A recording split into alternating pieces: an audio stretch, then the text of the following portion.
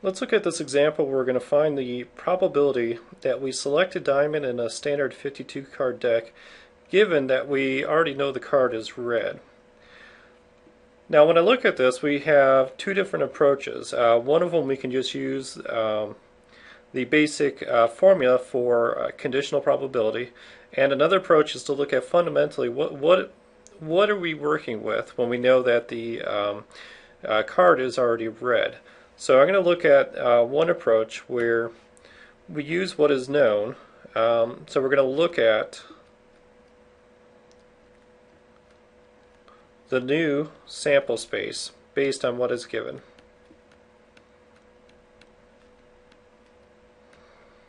And what we want to do is we want to compare that to the conditional probability formula to show that we're going to get the same result if we use it. Okay, so in this situation, we already know that the card is red. So when I look at a 52 card deck, the way it works is that 13 cards are diamonds, 13 are hearts, and those are our red suits. And then we also have 13 black and 13 clubs, which is blacks, and 13 spades, which is black. So I have 26 red cards and 26 black. So I am going to be dealing with this world. I know this is already true. This has happened. Let me rewrite that as this is the known part. So my event here, find a probability that we select a diamond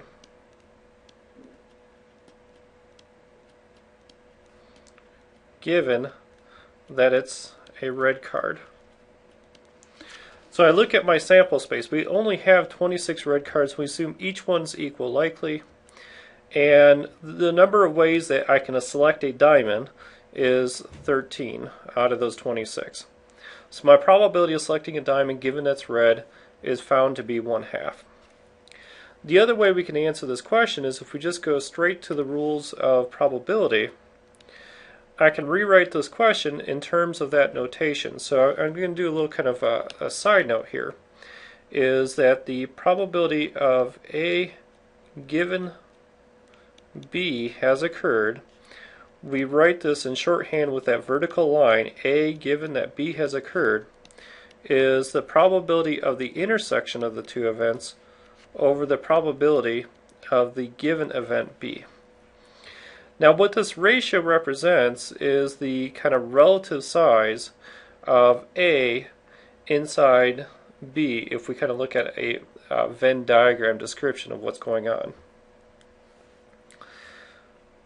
So my question here says that find a probability that is diamond given that it was a red already selected. So just to kind of put a little notation here, I'm going to say A is the event that I select a diamond,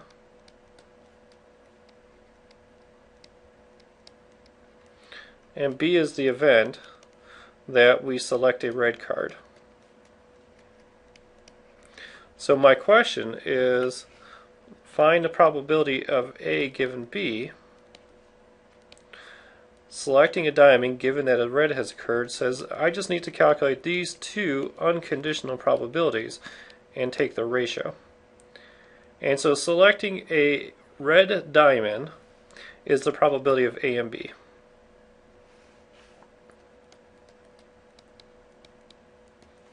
So you can remember the translation here is that this is a red and it's a diamond.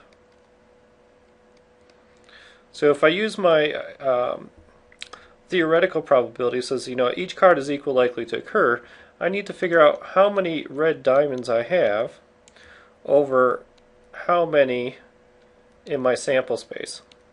So there are 13 cards that are both red and a diamond at the same time, and 52 cards in my sample space. So that probability of A and B is 13 out of 52. The other piece I need is probability of B. Probability of B again was that we're selecting a red card. So I need the number of outcomes in B over the number of outcomes in the sample space. Well, there are 26 red cards out of the 52 possible.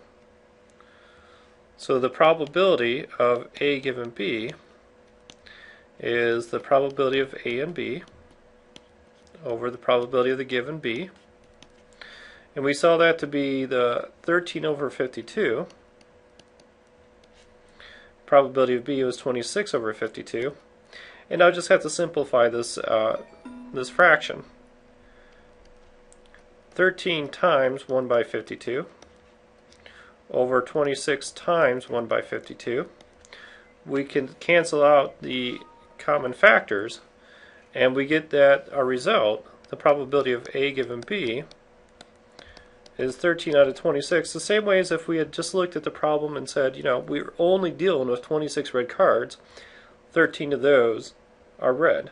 Sorry, 13 of those are diamonds.